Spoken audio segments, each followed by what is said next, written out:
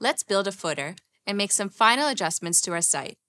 First, let's make the footer a bit bigger and make sure it's set to scale proportionally. And delete the default text that's placed here. Now add a grid with 2 columns and add a third cell at the bottom by clicking the plus. Let's change the top left cell's color to this dark gray and make it wider.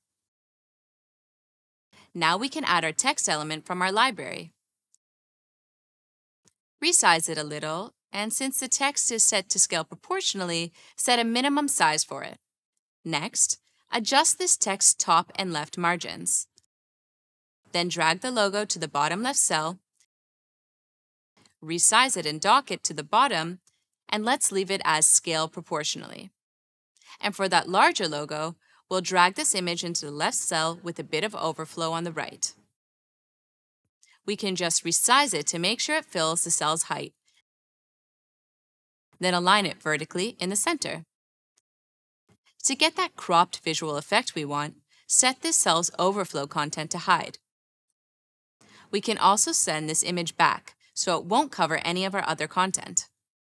Now, our right cell. First, add media and choose the gradient image to be in the background. Next, add some elements like the Contact Us text and place it on the canvas with the same margins that we used for the text on the left cell, and some distance from the top. Then, add the email text from the library as well. Set the email and the Contact Us text to hug with scale proportionally. And since both of those elements will scale, set minimum sizes of 16 pixels for both. And go ahead and stack them and adjust their spacing. Then we can add a social bar. Choose whichever icons make sense and tweak the layout a bit. Then dock it to the bottom of the cell. Now let's add the arrow icon to the bottom right. Make it a bit smaller to fit the design and dock it to the bottom of that cell. On to the bottom cell. Let's change this container's color too. Then drag this All Rights Reserved text to the bottom and center it. And make it fixed with a size of 14 pixels. So now when we resize our canvas, everything is scaling proportionally. And once the text elements that we set minimum sizes for reach their minimum, they stop resizing. You can see that the logo at the bottom left looks a little too small at a certain point. But it's okay when we resize the screen back. Also, the bottom row might look a bit better if we set it at a fixed size, so it will stay the same height on all screen sizes. But we still want the top 2 cells to scale. We can make that happen by converting the section to a CSS grid. Using CSS Grid, we can set for each row and column a specific width and height. So we will set the bottom row to a fixed size of 50 pixels. To keep that top row scaling according to the largest element, which is this big overflowing logo, we can set the top row height to max content. We want the left cell to take up 2/3 of our section, so we'll set it to 2 FR and set the right column to 1 FR to take 1/3 of the section.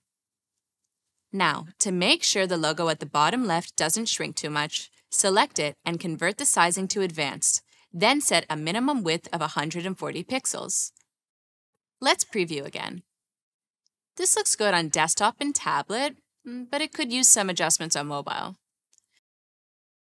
So on mobile, switch the layout to rows and reposition the containers into the row we want using the location and grid cells in the inspector.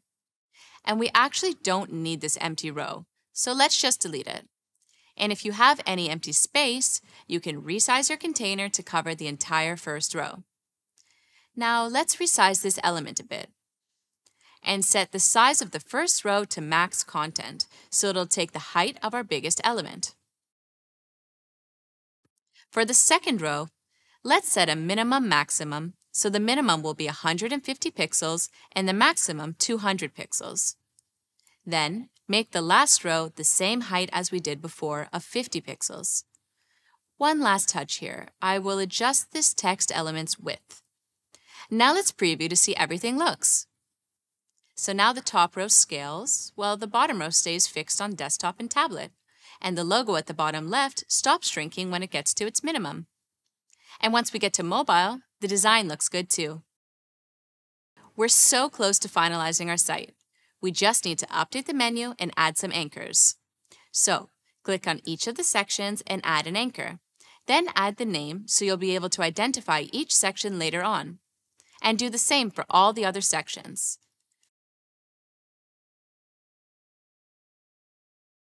Now let's update the menu.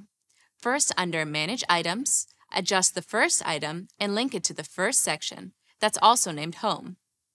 You can add the rest of the anchors to your menu by adding a link item to the menu and choosing the anchor that you want it to jump to. Just repeat that for each link. Lastly, adjust the menu's width and set the logo to fixed. We did it! This entire site is ready to go. All of our sections are designed and look good across every breakpoint. So that's it! You did it! The course and challenges are complete. Time to put all of that hard work and knowledge to good use and create your next Wix Studio site. Go to the Wix Studio Academy to find design and dev resources to continue learning. Thanks for taking part.